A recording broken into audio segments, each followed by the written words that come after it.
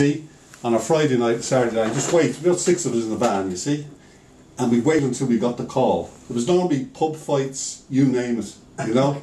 There was the Sally Ann down there, the Salvation Army. Yeah. You know, it was ongoing all. It was a 24-hour station then, you know. Yeah. And everything it was till yeah.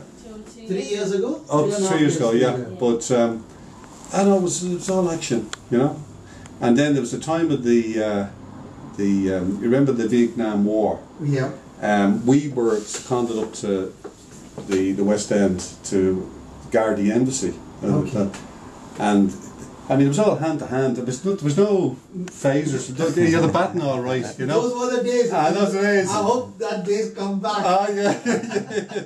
I mean, it was the days you could give a fella a clipper out of the ear, and you don't think, you know, that was it, you know. Done for that now. Oh yeah, you sure would be. So how long were you in the police for then? I was about 5 years altogether. Now I went back then to Ireland. I set up my own security company in Ireland, and I operated that for 30 years. So it was electronic security, alarms and CCTV and all that type of thing, you know. But I was back a couple of times, but I was here after I did my probation. I joined a special patrol group, and then from there, after I got married, I decided to go back to Division, and I went to M Division. So I was in Carter Street, and Camberwell. Right, yeah, not there. Yeah. So then, after he came along, it's my son. I was born here. So. Yeah, he was born. I said, I think we go back to Ireland now. You know. So we went back to Dublin, and I got a job. Initially, it was a security company. I worked 3 years, and then I set up my own business. You know.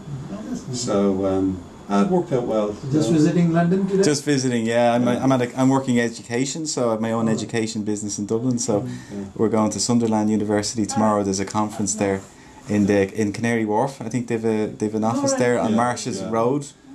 Yeah. So I'm going to a day conference there in the university. Yeah.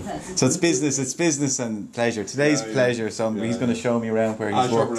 But actually, it's nice to know. I haven't seen it. I haven't seen this place, so he wants to show me around and then show me the area. We used to drink over in the Sainsbury Tavern, but that's demolished now. You know, and you know, it was like actually Jack the Ripper days. You know, the buildings were all old and there was fog and everything. They were only starting to clear up the fog around 68, 69. I mean, you couldn't see in front of you. You'd be walking down. You know, you usually walked in pairs too. You know, but it was okay. It was grand. It was excitement. You know, 20 years of age. You know, it's great life. Like, you know? I guess so. So that's it.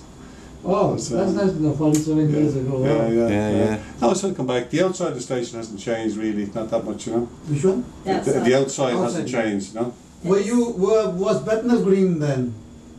It must be the Bethnal Green one, the old Bethnal Green. No. There was the other station that was involved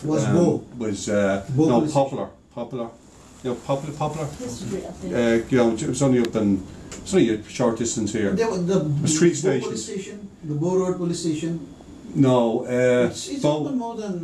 We used to go up there now every month for Bow Station. We used to go up for. That's where the instructions. You know, I was in Hendon, and then you know we do the probation every month. You go back, and then after 9 months you do your exams, and then your final exam after 18 months, and then after 2 years, then you're on the permanent. You know, but. No, it was all good.